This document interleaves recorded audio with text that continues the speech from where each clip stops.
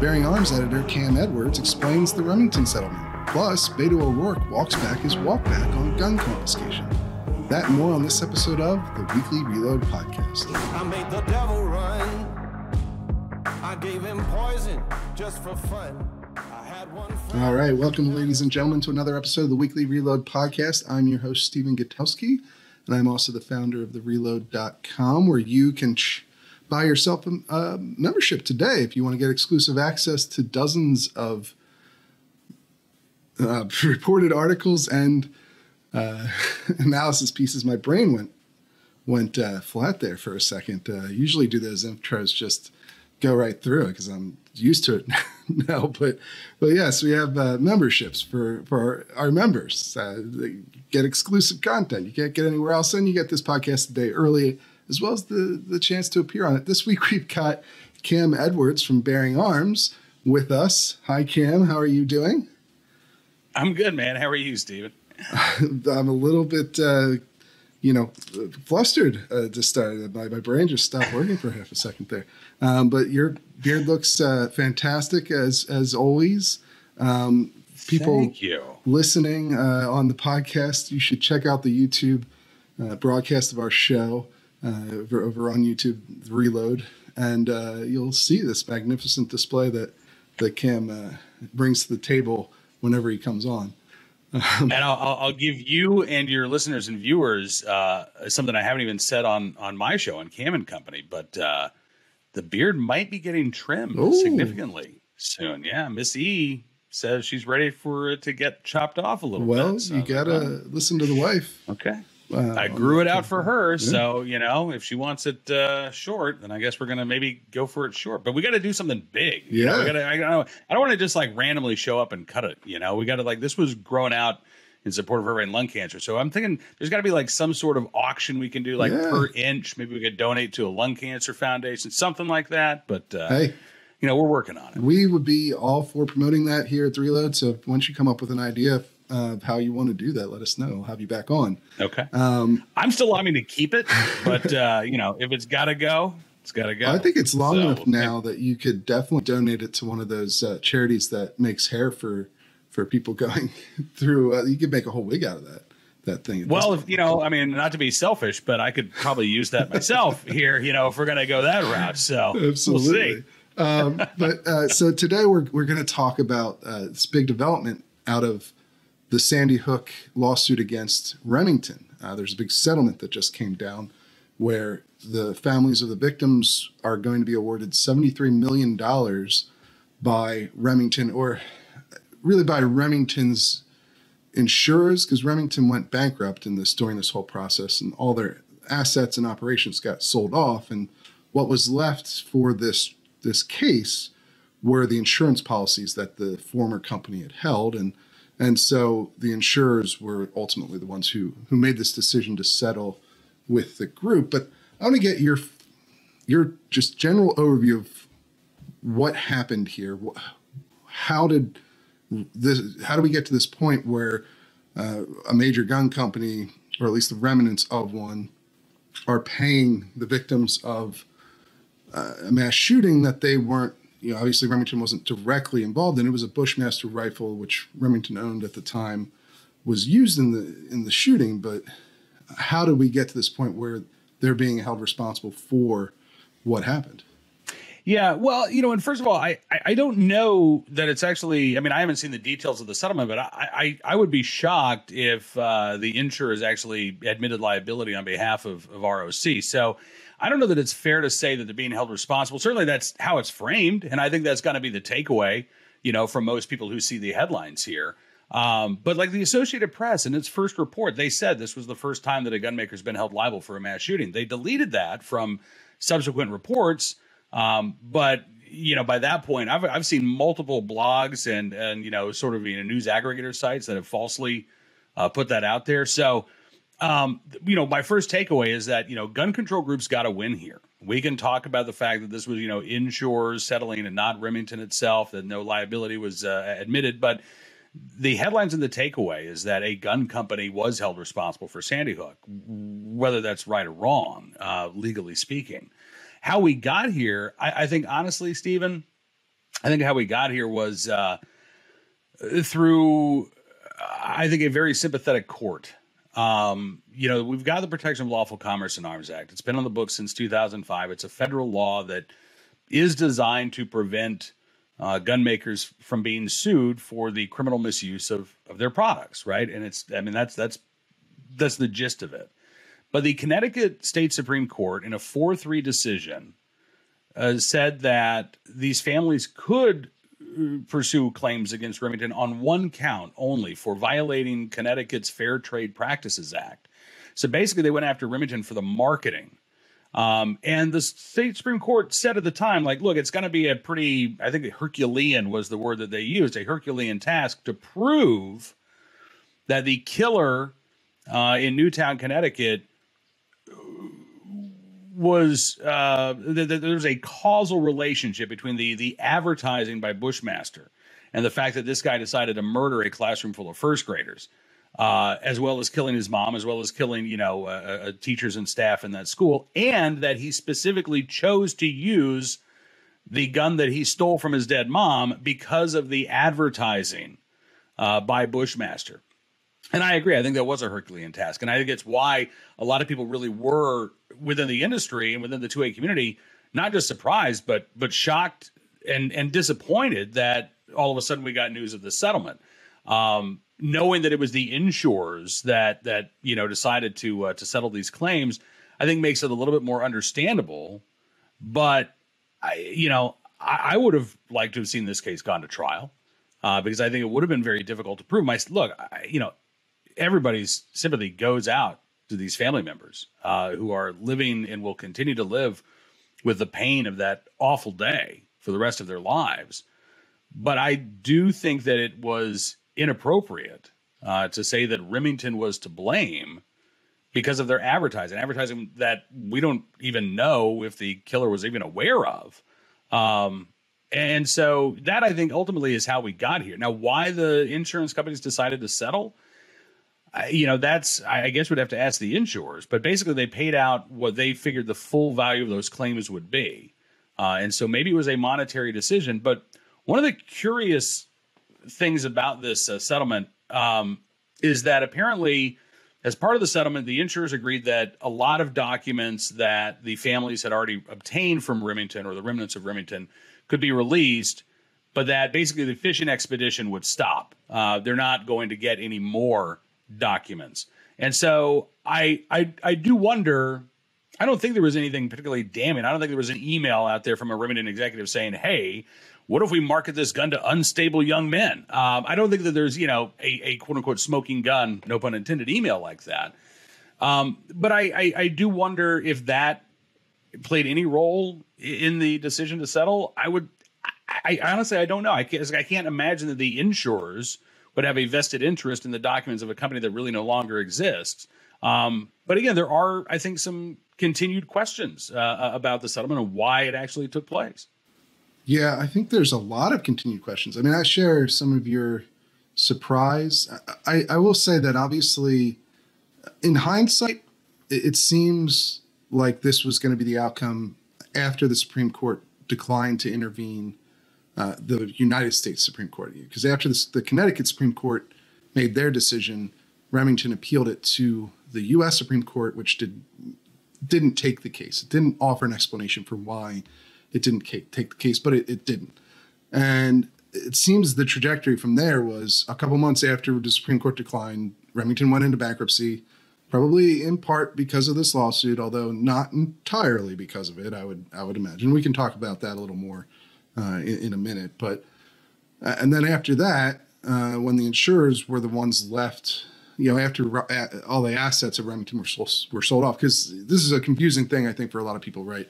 Remington still exists, or the brand still exists. Right. You can still buy Remington ammunition. You can buy Remington-made guns. A lot of those operations are actually coming back online now that they've been sold off to other companies. It's just that the Remington as an ongoing independent company doesn't exist anymore because it went bankrupt in 2020.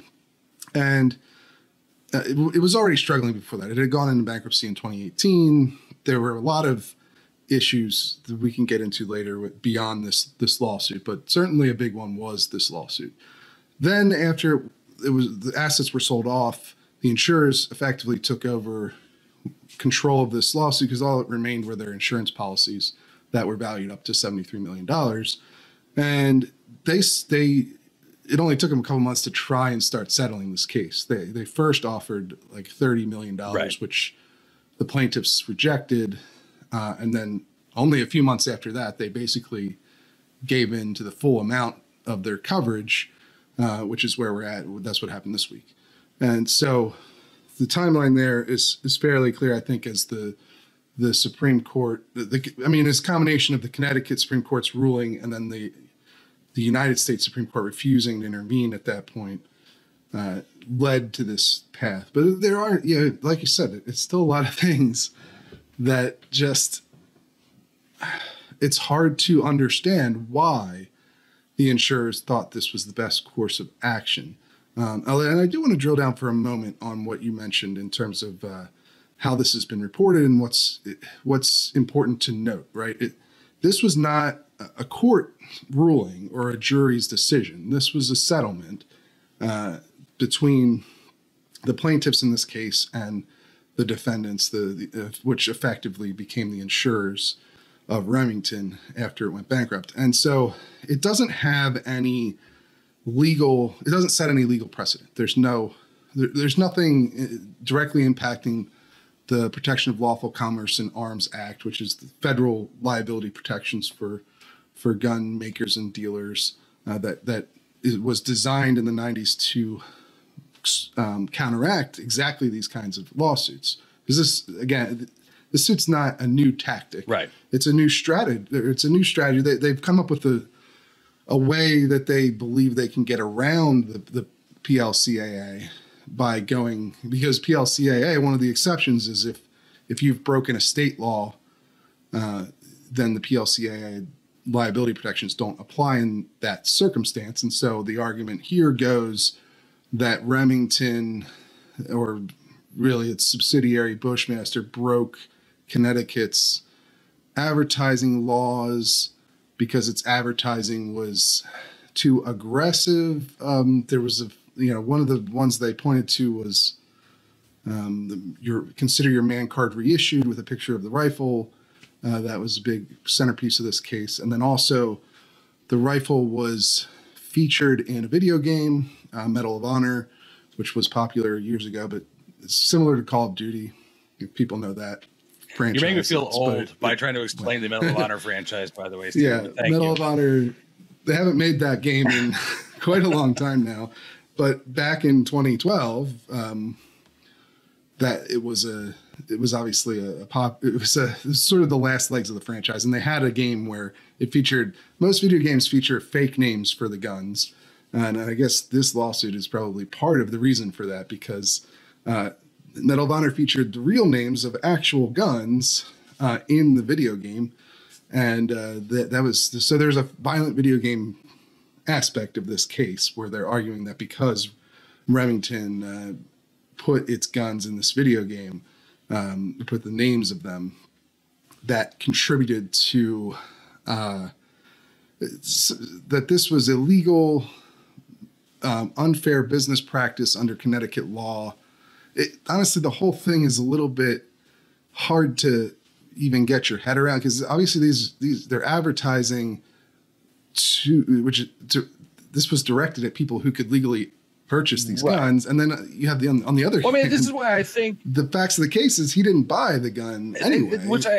As you noted, there's no. And I think that's why it gets back to the state Supreme Court saying it was going to be a Herculean task to actually prove these allegations, because you're right. I mean, first of all, think about how many people played the Medal of Honor franchise. How many millions of people there were who played that franchise. It seems to be like, blaming Sandy Hook on a video game is kind of like, blaming a crime on an Ozzy Osbourne album back in the 1980s, or, Judas Priest made me do it. It doesn't resonate. I mean, if video games were the proximate cause of this, shooting, frankly, we would see a lot more of that because these video games are incredibly popular.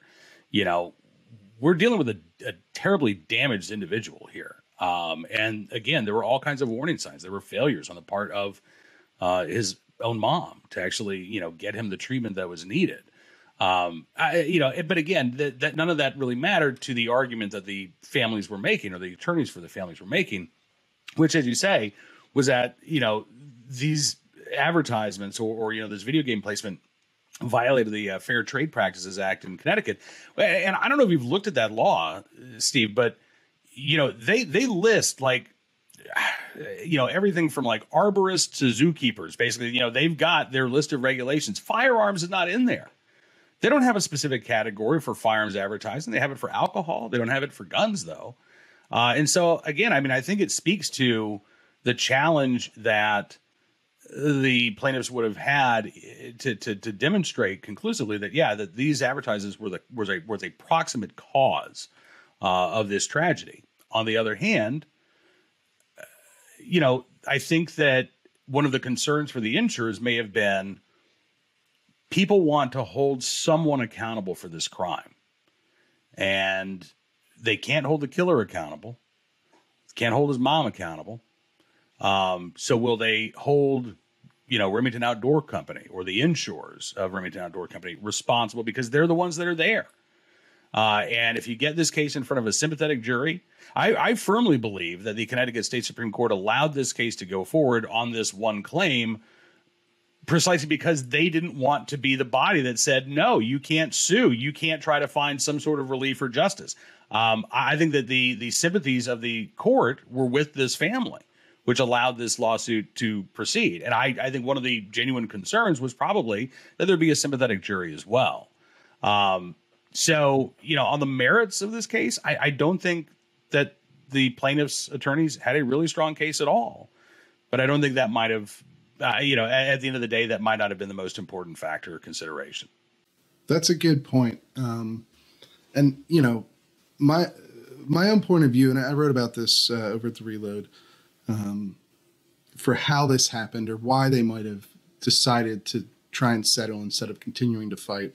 You know, there's a couple factors, right? One is how long this case had already dragged out. This is, you know, they filed this in 2015, and it was still going here in 2022.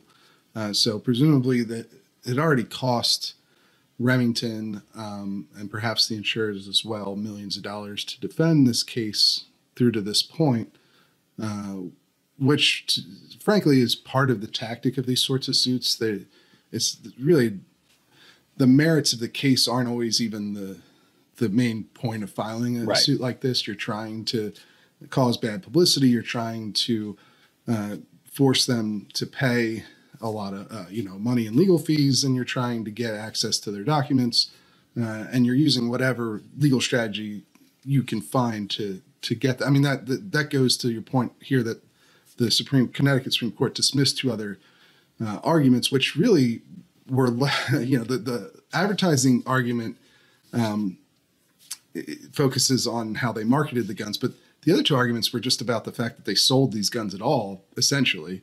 You know, they said it was the AR-15 is a weapon of war and shouldn't be entrusted to civilians. And that was a big thrust of the other two arguments that they had made in this case. So they're kind of just throwing everything at the wall to see what would stick. And the advertising one was obviously much more successful. But you had the length of time that they had already fought this, and the likelihood that it was going to continue to go on for years moving forward, even if they would eventually win on the merits. So that would cost a lot of money. And then I think the other thing is that a lot of people didn't expect it to get this far in the first place. Like, a lot of people thought this would be thrown out, as many similar cases have been thrown out in the past before they ever got to discovery. And so I guess if you're an insurer and you have no real ideological dog in the fight, you're not concerned about encouraging these sorts of lawsuits perhaps in the future against your company, because there is no more Remington Company. It's just these insurance policies. And you're not really worried about the industry effects because you're an insurer, you're not a gun company. So perhaps they noticed that everyone thought this case would get thrown out before discovery, and then it didn't. And perhaps they just weren't willing to take the risk that what everyone thinks about the merits of the case being weak is wrong too. And then obviously you have the potential political sympathies of judges or juries along the way to consider too in a highly politicized case like this as you noted. So I think those factors maybe help explain it a little bit better as to why this happened. But I want to get your thoughts now on what the effects are going to be of this settlement. We talked a little bit about how it's not a legal precedent, but it's probably going to have serious effects, right, on the industry? I think it has the potential to have serious effects. I mean, so, again, I think one of the big issues here is the fact that the Supreme Court did not intervene. It could have. I mean, let's say the insurers decided not to settle this case, went to trial. Let's say a verdict was returned. At that point, the insurers could have appealed that verdict up to the Supreme Court, and the Supreme Court could have stepped in and said, actually, yeah, you know what, this whole thing violates the PLCAA. But, I think until the Supreme Court weighs in, we are going to see this as the blueprint going forward. And it's not going to be in every state, right? I mean, there are certain conditions that have to be met here. You've got to have some sort of marketing and advertising law on the books that you could use. You've got to have an anti-gun attorney general or anti-gun plaintiffs attorneys. We're seeing, because we're seeing this in New Jersey right now, where this was started by Gruel, the former AG, and it's now the new AG. I'm blanking on his name. Is continuing this same sort of effort against Smith & Wesson, basically using the marketing laws to do a document dive into Smith & Wesson's practices. We're also seeing the government of Mexico suing 14 different gun makers right now in federal court in Boston, basically alleging that the gun makers are marketing guns and cartel members are picking up on the advertising. If it weren't for the darn, advertising, the cartel violence in Mexico wouldn't be nearly as bad as it is. So there are some opportunities, I think, for the court to step in here if either of those cases proceeds. Like right now, I think the government of Mexico case is before a federal judge who's trying to decide if this case is going to go forward at all. If the judge does allow this to proceed, then again, we're going to get the opportunity for the Supreme Court to eventually weigh in. And I think that's what needs to happen here. Because if you go back and you read the actual language of the Protection of Lawful Commerce and Arms Act, when they talk about these, marketing and trade practices, I don't think that Congress really meant that that was just an open-ended invitation, for as long as they're advertising, well, you can sue them for any crime that was committed with their gun. It seemed to me like they were talking about, really deceptive advertising, things that violated the law, not something that somebody might thought uncouth or something of that nature.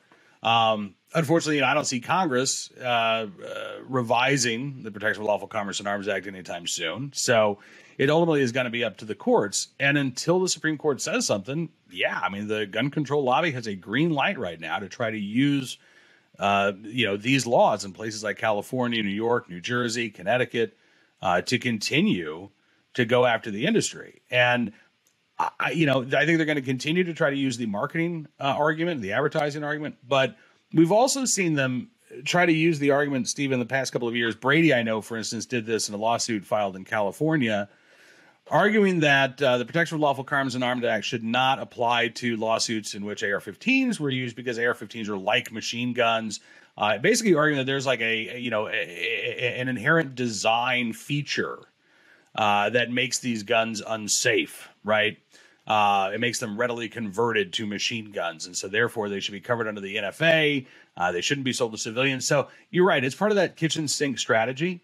They're throwing anything and everything up there and seeing what might be able to sneak past and get through the Protection of Lawful Commerce and Arms Act. And I think they're just going to be more emboldened to engage in that strategy until the courts step in and say, no, you can't do this. Yeah, I think that's absolutely correct. I don't, given that it's a settlement and not a ruling, I don't know that it's going to have any sort of practical legal implication in future cases like this. But the fact is, it's going to absolutely encourage gun control activists to file more cases like this and to try and follow this exact same path, because it's the first one to be this successful. And so you're going to see a lot more of this. I mean, even just getting to discovery is a big deal for them in these cases, because then you can go through and go through all the documents that whatever gun company has. And they obviously view this and they talk about it the same way as when the government went after tobacco companies and their marketing and so forth, and how they restricted that industry. They want to do the same thing with guns. And yeah, I mean, it's not, the Sandy Hook settlement is interesting because there's nothing really unique about what they did other than that they were fairly successful with it in the end. But that, I think, has a practical implication of causing more suits like this to be filed. And then also, do you think that this is going to raise insurance rates for gun manufacturers?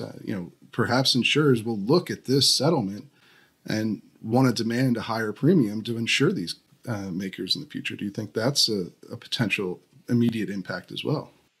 Yeah, I mean, listen, I'm not an actuary or an expert on the insurance industry, but I mean, that stands to reason that might be, one of the reactions from the industry. Although, again, it was the insurers themselves that ended up settling in this case.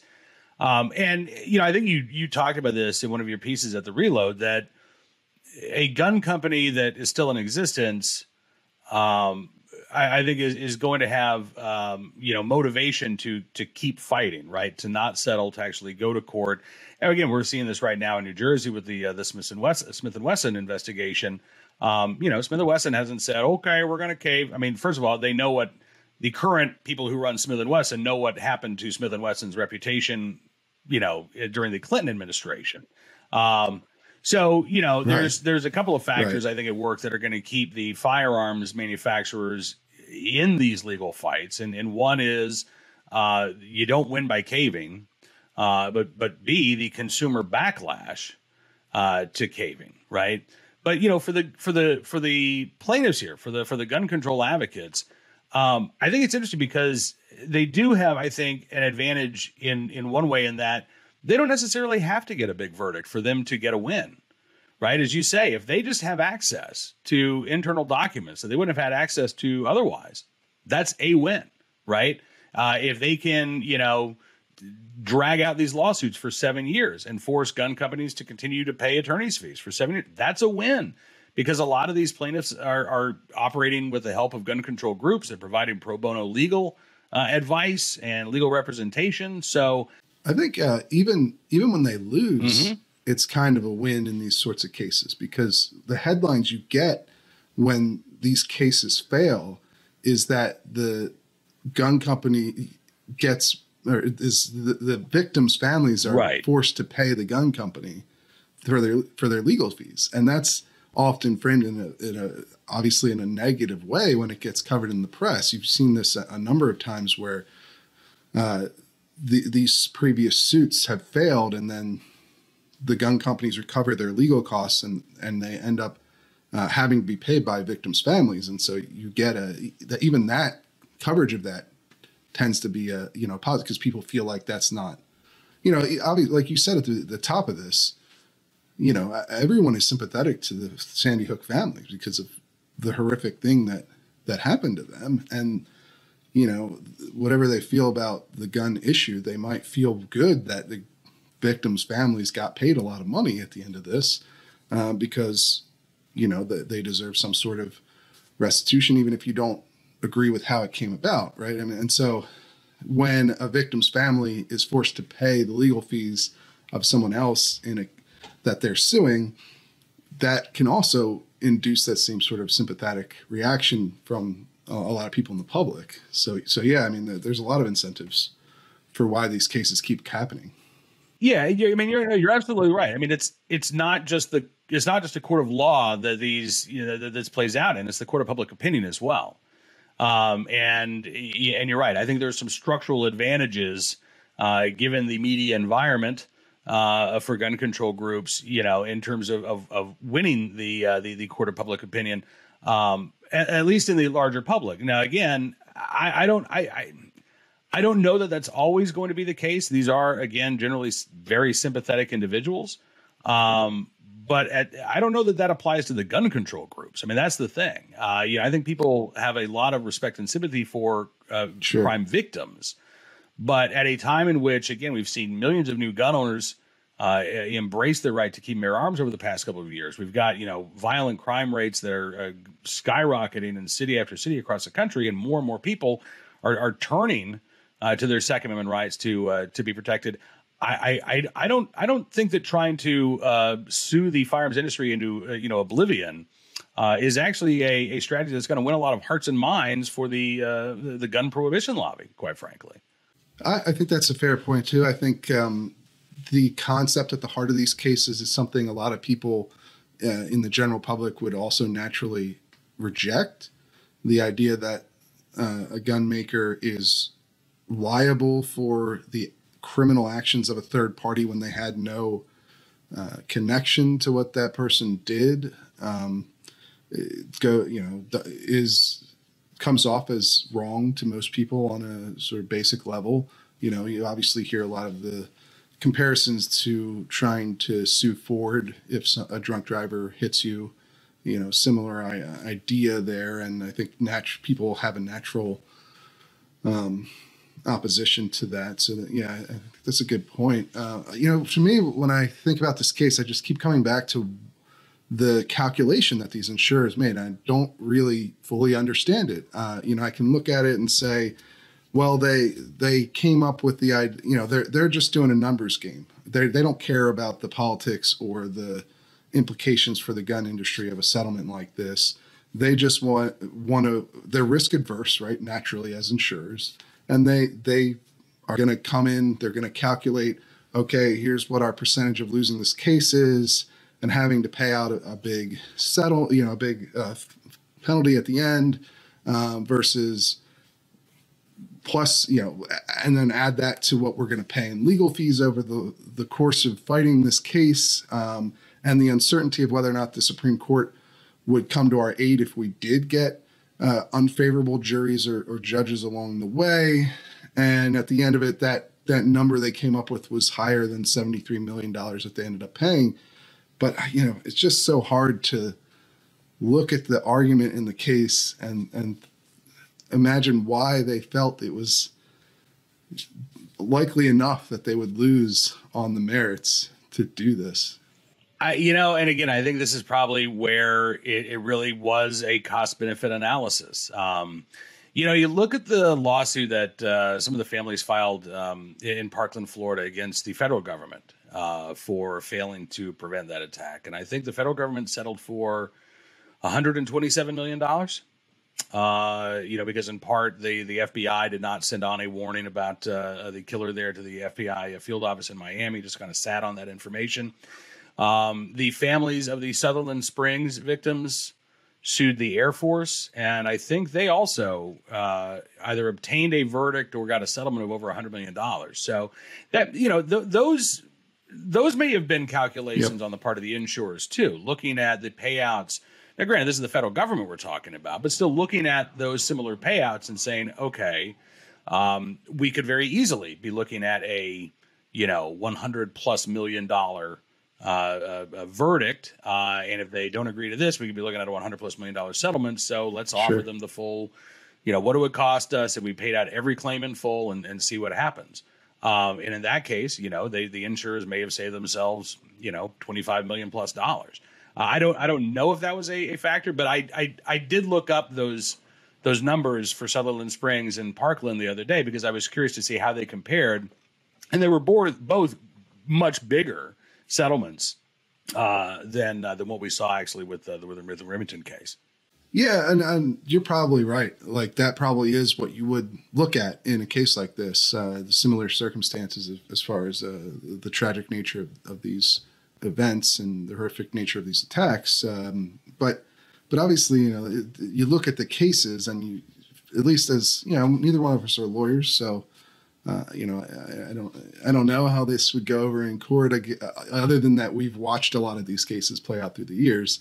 But it seems like the Sutherland Springs families and the Parkland families had a better cases because there was actual negligence on the part of the FBI or the Air Force in both those cases. Like their actions conceivably directly led to this event happening, or at least, it allowed for it to happen. Whereas the case against Remington is so much more of a stretch in terms of the arguments there. We've gone over it already a couple times here, but like there's no evidence that that the shooter in this case saw any of this advertising, and then even if he had, he wasn't the one who bought the gun anyway. It was his mother whom he stole it from and killed in order to go on this rampage. And then, looking at the actual advertisements they're talking about too, is the consider your man card reissued advertisement like gauche or like kind of stupid? Sure. Does it encourage people to commit mass murder? No. Like it's hard to understand why they felt like they were at least likely enough to lose this case that they agreed to pay out such a huge settlement without ever even going to the merits. They didn't even test this in court at all. And that's where it gets confusing to me. That's all. Yeah, and to me, this is one of the reasons why I don't know that this actually does set a lot of precedent going forward. I mean, yes, it is going to encourage more of this from, gun control groups who can, work with these victims' families. But at the same time, like you and I have talked, I think the considerations of a functional working gun company are very different than the considerations of, the insurers of what remains of, the remnants of Remington Outdoor Company. So I think you will see, because I think ultimately that's what I sense from you, Steve, is like, I don't understand how you could look at the weakness of this evidence and say, okay, let's go ahead and settle. And I don't know that we're ever going to understand that unless we talk to these insurers, directly, who aren't talking exactly. But, the National Shooting Sports Foundation in its statement kind of highlighted, look, this wasn't a firearms company that settled this. And I think the expectation is an actual working gun company would fight this, because they would say, no, this isn't. Look at the evidence here. You're going to try to tell me that because I, put an ad in a gun magazine that somebody may or may not have even seen, that was the cause of them criminally using this product, and that it's somehow my fault and not theirs. I think, again, we're going to see these fights continue to play out. And none of these cases, here's the other interesting thing. None of these cases have ever gone to trial.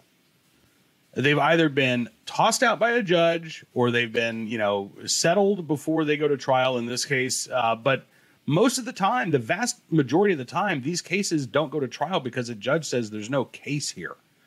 And I think that's going to continue to be the outcome of the vast majority of these cases that are filed. But again, the death by 1,000 cut strategy, let's just, keep suing, keep suing, and see what happens. Like I said, that's going to continue. And ultimately, it's going to be up to the Supreme Court to step in and say, look, here's what the Protection of Lawful Commerce and Arms Act actually means. Yes, it's constitutionally valid. And here's where you cannot sue, and here's where you can. Because right now, I think the law is absolutely being abused. Yeah, and to be fair to the Supreme Court, first of all, I think those are all really good points, and good reason to think that perhaps this settlement isn't going to be as impactful as you might think on the surface, right? Especially the way it was first reported by a lot of places with the point you made earlier about this doesn't really set a legal precedent in any way, and they're not necessarily admitting liability by settling in this manner.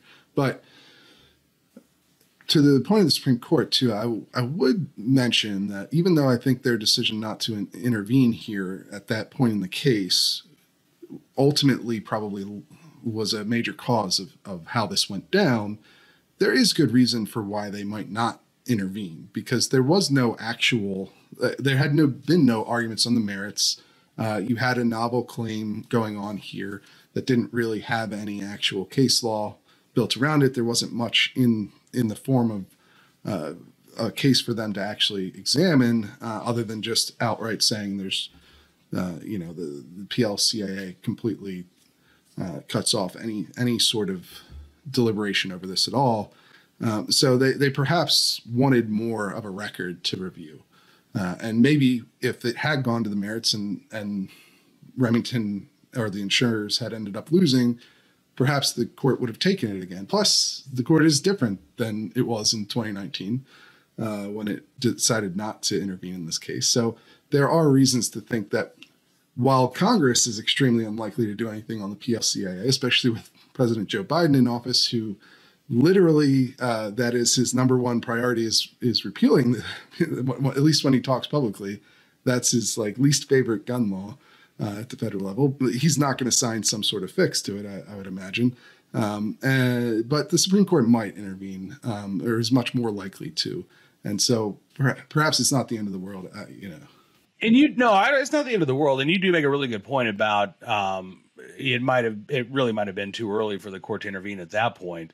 But I'm really keeping my eyes on this government of Mexico case in Boston. And if the federal judge allows that case to actually proceed, I am going to be really curious to see what, if anything, the Supreme Court has to say about it. Because now again, we've got some other issues that are implicated here. Can a foreign government sue U.S. gun makers, for supposedly violating trade practices here in the United States? This does give the court, I think, another chance to intervene and weigh in. And again, maybe the record is going to be a little, early, but I don't think so at this point, because I think at that point, the question then becomes, look, is this even allowed under the Protection of Lawful Commerce and Arms Act? Or should this claim even go forward? So I think the court is going to, if that case is not tossed out by the U.S. District Judge, the Supreme Court will have another chance to take a bite at this. And, I hope that they do, because again, in the meantime, this is just going to continue to be another strategy deployed by, blue state politicians. And it's not always going to be, victims' family members. I mean, again, the New York law that allows people to sue under the public nuisance statute not only empowers private citizens to do so, but the Attorney General. And Letitia James, Steve, seems to have an interest in, the Second Amendment and organizations and entities and maybe even manufacturers of firearms as well. So, it would not shock me to see Letitia James announce that she was pursuing litigation against a gun maker or Rob Bonta out in California, right? Certainly not. But hey, Letitia James, the New York Attorney General, she's just looking out for the NRA members, as you well know. Yes. That's her only interest, is whether or not the NRA is well run, and not what it's doing in terms of its advocacy. I'm sure we all believe that, certainly. But that's for another podcast. Appreciate you coming on and giving us your view on all of this, as somebody who's extremely well informed on the issue and on all things relating to gun politics nationwide. Can you tell people where they can find more of your writing on this topic and other gun news? Yeah, absolutely. First of all, thank you as always for the invite. I always love getting a chance to hang out with you, whether it's virtually or in person. So yeah, folks can just go to bearingarms.com. I'm the editor there. We're posting stories each and every day, focusing on Second Amendment issues. It's not, I will say it's Steve and I don't really step on each other's toes, because, we're not doing these generally speaking, we're not doing these sort of in-depth reporting that Steve does, which it's, a sort of a lighter, breezier take on the day's top stories. I think it's very complimentary to what the Reload does. I think so. I think that technically we're competitors, but I think there's a lot of complimentary stuff. Somebody who enjoys reading the Reload will most likely enjoy reading Bearing Arms as well. And vice versa, right. And if you like the podcast, you'll probably really enjoy Bearing Arms Cam and Company, which is the show that we do Monday through Thursday. Very interview-driven, like this program is. And, we have a daily armed citizen story. We talk about the criminal justice system. We've got a segment called the Recidivist Report, where every day, and we're never a shortage of stories here, but every day it's just, okay, here's somebody that the system could have taken care of if we had just enforced the existing laws, and instead we gave him a slap on the wrist and put him back on the street. And now they're accused of a more violent and heinous crime. And then we have a good deed of the day where it's just, I don't know about you, Steve, I get so just like, blah, everything sucks when I watch the news. So I want to have at least like just something good, somebody doing something good for somebody else. It's generally not Second Amendment related, but it's 2 or 3 minutes of the show. So I don't mind going off topic a little bit, but folks can find that on all of the major podcast platforms, as well as YouTube and Rumble, if you want to get a look at the big beard before it maybe disappears. Absolutely. And you guys have a VIP membership as well. We do. Yeah. Thank you. Yes. If you, want to go above and beyond your Reload membership, you can always become a VIP member at bearingarms.com. That will give you exclusive stories, commentary as well. You can even upgrade to a VIP Gold membership, which will give you all of that content from all of Town Hall Media's a library and family of websites, from Red State to townhall.com, Hot Air. You get access to all kinds of cool live chats, streaming events. I do a weekly live chat with Ed Morrissey from Hot Air. That's always a lot of fun. So yeah, you can find out more. Just go to bearingarms.com/subscribe. I highly recommend it, and I highly recommend watching Cam and Company. It's one of my favorite shows out there, and has been for years. Cam has been doing this for a long time. Well, thank you. I would highly recommend watching this, but people already are. So I don't think my recommendation is going to do any good. But if this is your first time, keep watching, keep listening, because Steve is great. All right. Well, we'll have you on again soon in the future here, Cam. Thank you so much. Thanks, Stephen. All right. And now we're here with the weekly news update. How are you doing today, Steve? I'm doing good. How are you, Jake? I'm doing well. We got a couple big stories in the news to talk about this week. First of all, Beto's back in the news. Can't get enough of Beto lately, it seems. You wrote a nice piece about two related stories. Correct. Yeah. Yeah. About him. But you wrote a good piece about some comments he made, sort of backtracking once again on his gun stance. If you want to tell us a little bit about that. Yeah, he sort of walked back his walk back, right? So back in 2019, Beto O'Rourke, during a primary debate for the Democratic nomination for president, he made some very famous comments on his desire to confiscate AR-15s and AK-47s. He said, "Hell yes, we're going to take your AR-15s, your AK-47s."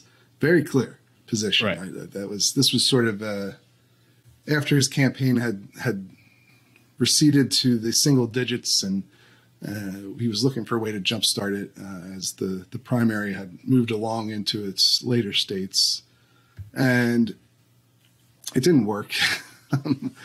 He actually polled worse after that, and then dropped out about 2 months later. But now he's running for governor of Texas, right? And Texas is a very gun-friendly state, we'll get to a little bit in your piece on the polling that was just released there recently. And so a lot of people thought, he's going to have to backtrack on this statement to have a chance of competing against the incumbent governor, Republican Greg Abbott. But instead, he doubled down when he first announced his run for governor and said he stood by those comments back in November when he announced his campaign. And he was very adamant that he doesn't think there should be AR-15s and AK-47s on the streets of Texas.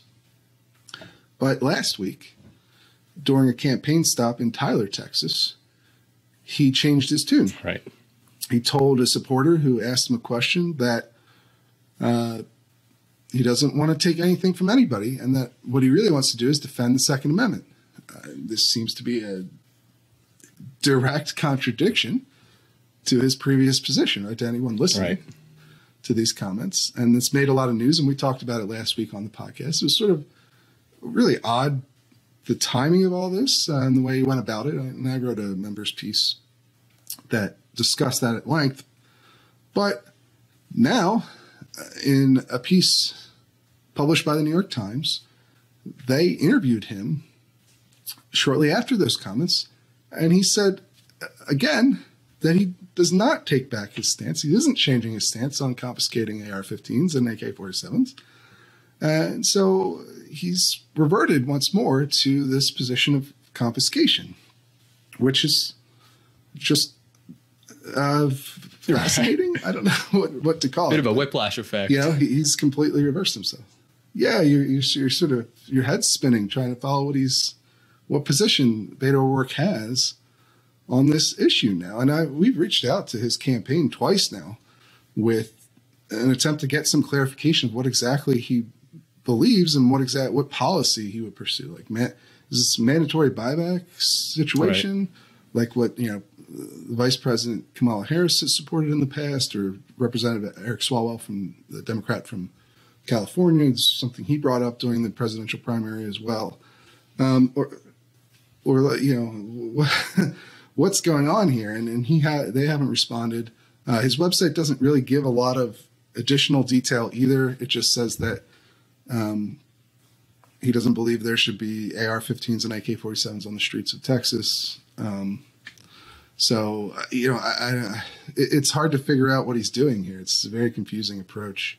And in fact, it sort of goes against the polling too, right? Because you wrote about a recent poll out of Texas, correct? Sure, yeah. So even polling from last year showed he was already in a bit of a hole on gun policy. There was a 27-point spread between Abbott and O'Rourke in terms of, which is massive for an issue. 60% of Texas voters said they preferred Abbott to O'Rourke on gun policy. But around the same time that he was reversing himself, I guess, this week when you wrote your piece, another poll came out from the University of Texas, where among other things, they show that Abbott has a 10-point lead over O'Rourke, which is pretty consistent with what we've seen in other polls. But it also showed that a 7-year low amount of Texas voters support stricter gun laws, but only 43% compared to a combined total of 50% that would rather have laws stay the same or be less strict. So he's still, his position is still out of line with the Texas electorate more broadly, if these polls are accurate. That was sort of one of the reasons that we had to explain his initial reversal when he went back on the pledge to take people's ARs, because you could just look at the polling and think, oh, well, this is why he decided to reverse himself. Of course, then the question is like, why wouldn't you do that at the time you were launching your campaign? Because I think everyone assumed that these numbers would be bad for him if he kept that position. And even afterwards, you obviously, I think a lot of people are just not going to believe a reversal from Beto at this point. Maybe that's why they reversed back. I don't know. It's a strange situation, I think. Well, you see in his most recent comments, you put him in the piece. He's sort of kind of trying to split the difference at this point, where he talks about how he still doesn't think they should have ARs and AKs on the streets, but he's just focusing on what he can do, what he thinks he can get done in Texas. So he's kind of on one hand playing, these assault weapons shouldn't exist, but on the other hand, I'm not going to do anything about it because it just won't happen. So he's kind of trying to find a middle ground, but it's kind of odd to do that coming off of last week's news. Yeah, he says, quote, "I'm just telling you I'm going to focus on what I can actually do as governor and where the common ground is." And then he said, "I haven't changed a thing about his position on taking AR-15s." And his strategy so far on guns seems to be attacking Greg Abbott for signing permitless carry into law last year. He calls that extremism on gun policy. And but obviously it's sort of a hard argument to make when you hold the most extreme position on gun policy in the other direction, that it's a position that even the gun control groups have disowned. The common refrain is that nobody wants to take your guns. And so here you have a very well-known candidate saying the exact opposite thing, something that, frankly, a lot of gun rights advocates think gun control advocates actually want to do in the end, which is, take people's guns away. This is obviously the common fear among a lot of gun owners. And so, here you have Beto undermining a lot of messaging on this issue from Democrats and gun control groups. And that's probably one of the reasons you don't see them getting very heavily involved in this race, although also it's kind of a race that I think most people don't believe Beto has a chance of actually winning. Yeah. it is funny, like, as you said, you know, he touched the ultimate third rail on gun policy, where you actually openly say you're going to support gun confiscation. And as you pointed out, he's tried to kind of distance himself from that by going on the attack against Greg Abbott. But just to go back to that poll we talked about, that came out after constitutional carry, which, as we've talked about, typically doesn't poll very well in states for various reasons. But still, despite that being in law for 6 months, Greg Abbott still had a 27-point lead in terms of preferences on gun policy. So it's clear that at least at this point, the extremist line isn't playing well with voters. And I think they're a little more concerned, obviously, with the confiscation, it would seem. Yeah, I mean, this just seems to be the way that's playing out, and also the way that most people would have predicted it to play out, too. You know, the whole thing is fascinating to watch. And it'll be interesting to see if maybe he reverses himself again at some point in the future. I don't know.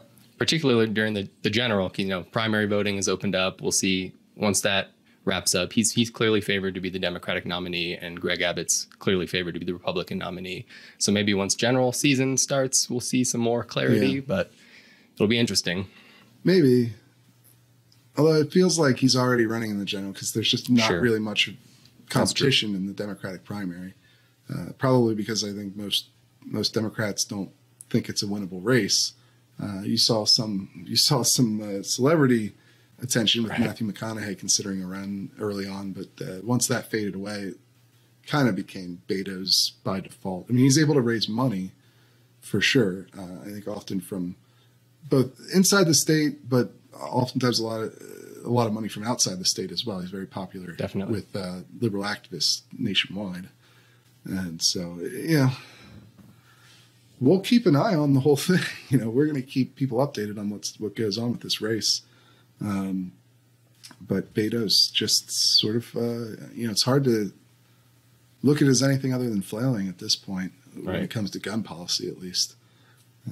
Seems like that's going to be his weakest issue, perhaps, going into this race. And the New York Times even talked to voters at the Tyler campaign stop, where they said, that they had at least their husband. It was one of the voters they talked to said their husband was considering voting for Beto, except for his position on gun confiscation. So it seems like there's anecdotal and polling evidence to suggest that position is hurting him significantly in the race.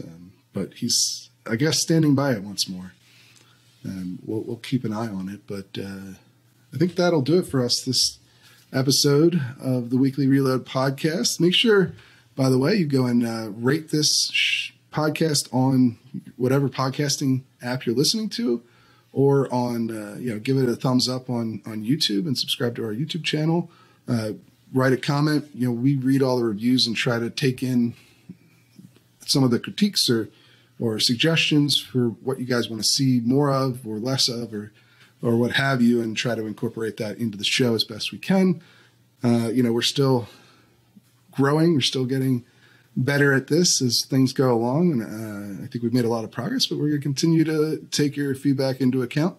But if you go and rate, give us 5 stars on your podcasting app, and leave a review, that'll help us reach more people. And feel free to share this far and wide. If you want the podcast date earlier, the opportunity to appear on the show itself, you can buy a membership over at thereload.com. You'll also get access to dozens of exclusive pieces of news reporting or analysis pieces that you can't get anywhere else outside of the Reload. So we've got monthly memberships, yearly memberships, where you get a 2-month discount effectively on the price. And we also have lifetime memberships for those who want to go above and beyond to try and support what we're doing with this publication, because this is an independent, fully reader-funded publication that we have here. It won't survive without our members. And we really appreciate the support we've gotten thus far. Isn't that right, Jake? We've been able to do a lot with relatively little to this point, I think. Yeah, absolutely. Couldn't ask for better supporters, and we hope if you like what we do here, you share it with friends, family, anyone else that might be interested. just head on over to the Reload and get a subscription. Yeah. And that'll help us keep growing, bring more people in, be able to do more writing. So please consider buying a membership or at least sharing this content with people you think would be interested. We will see you again next week, though. Thank you.